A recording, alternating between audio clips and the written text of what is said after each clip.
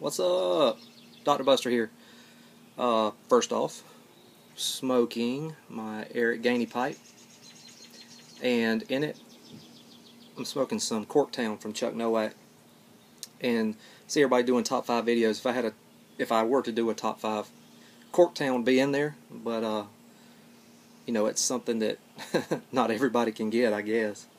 You know, I'm sure Chuck doesn't plan on sending everybody in the pipe smoking community on YouTube a sample of Chucktown, but I guess I'm one of the lucky ones. Speaking of Eric Gainey, this past weekend I went to the Southeastern YouTube Pipe Presenter Conference up in Marietta, Georgia. Talked to Eric for a little bit. I was asking him, you know, I was telling him how great my pipe smokes and all, and asking about the waiting list, and how well he's been doing, and you know, just chatting about his little, or not little now, it's big, it's kind of blown up, his pipe making endeavor. And he told me the waiting list, and I said, go ahead and put me on it. Now, go ahead and put me at the end, you know. And I told him, I was like, I don't know what I want. I said, you just make what you think I'd like, pretty much. So that's what he's going to do. And he was happy to oblige. So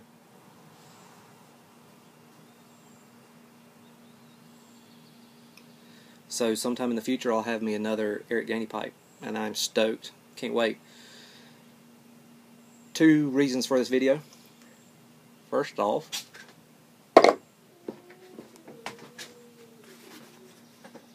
got a YABO from my buddy Rick.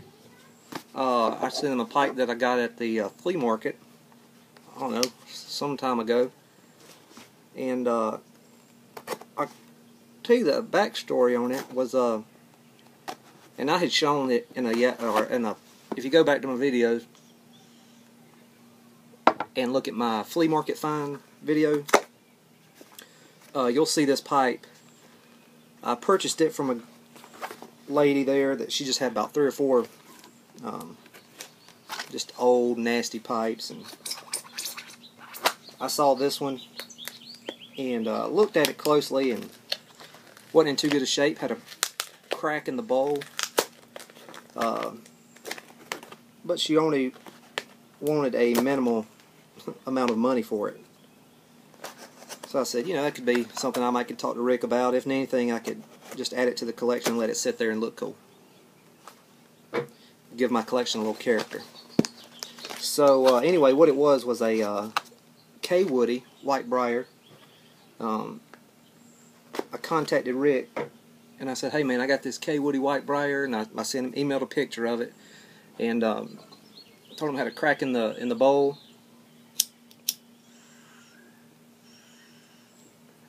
And some of the finish had come off of it, and he told me, you know, he's like, Dave, I don't feel comfortable with any of my resources, you know, to be able to fix it or repair the white finish on it or whatever. And I said, well, no problem, you know, I was just, you know, throw it out there and see, you know, see if you could maybe take a look at it or whatever. So he told me he didn't really feel comfortable doing it. I said, no problem, because, you know, I know he puts his name on everything. He wants everything to be perfect.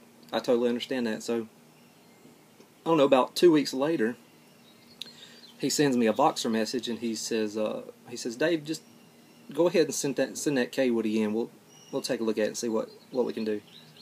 So I sent it in, and this is it. I wish I had pictures of it from when I got it, but if you want to see it, go back and look at that flea market find video. So this is cool. Oh, by the way, this is my second pipe that Rick's done for me. The first one was unreal. He totally changed the old no-name poker into a brand new pipe. I mean, it was ridiculous. It looked so cool. It's one of my favorite smokers. But this time he sent me a card, business card, phone number, and email address down there. That's cool. So let's see what we got.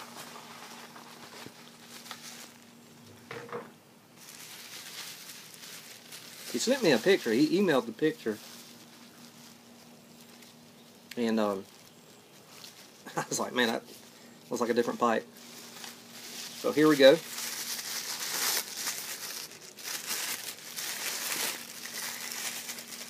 Wow.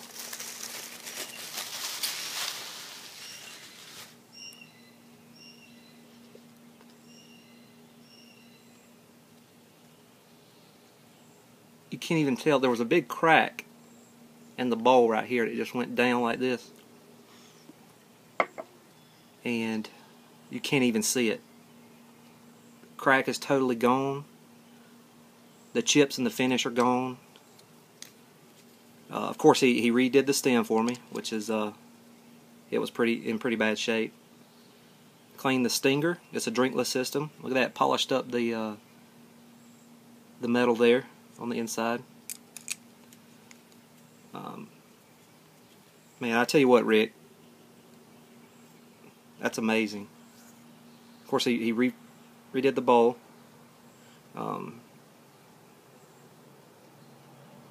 See the top. I tell you what, this is amazing. There were chips all in the finish here. I mean, everywhere, and it just looked pretty nappy. So, oh yeah, that's nice. That's really nice. So check it out.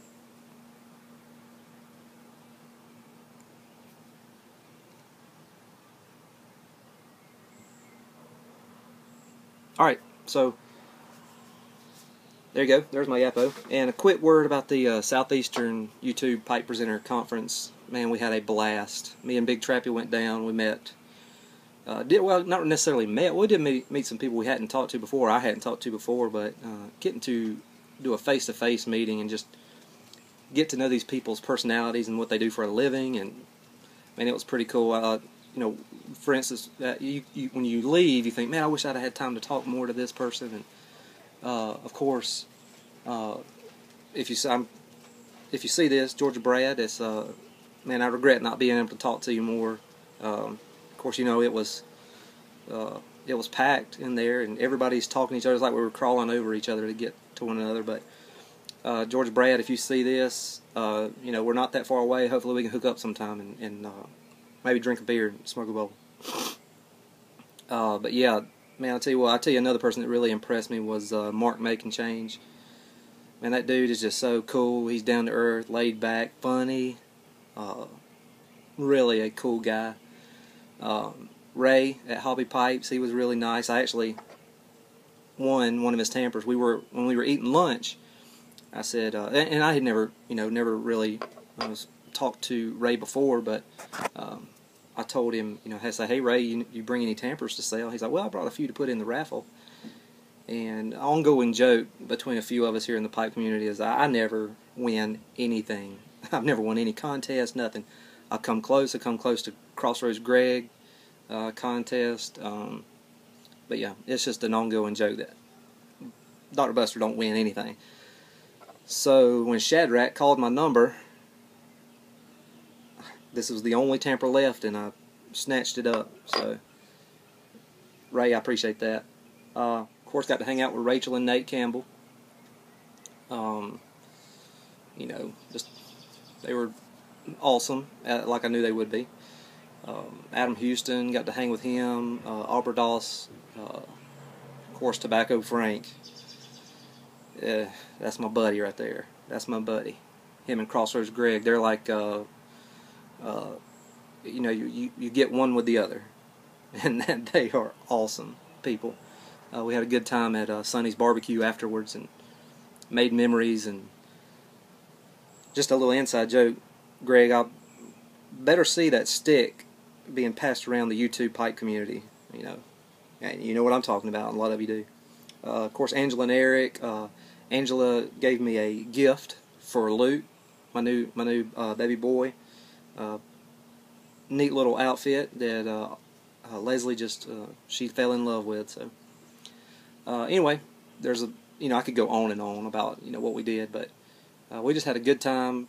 Thanks to Pipe Lawyer for putting the conference on, hosting us at Tobacco World over there in Marietta, Georgia. And I didn't take any videos in there. I took one at Sonny's, which was my last video.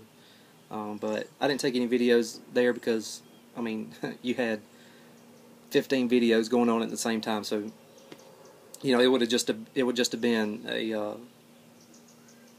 you know, a repetitive or a repeat of someone else's videos. So, but with that said, I appreciate everyone giving me a shout out for the baby.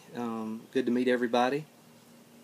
Man, there were some really cool people there, and like Joe Case said in his award speech to AJ Stash Warden, that this pipe smoking community on YouTube is a unique bunch.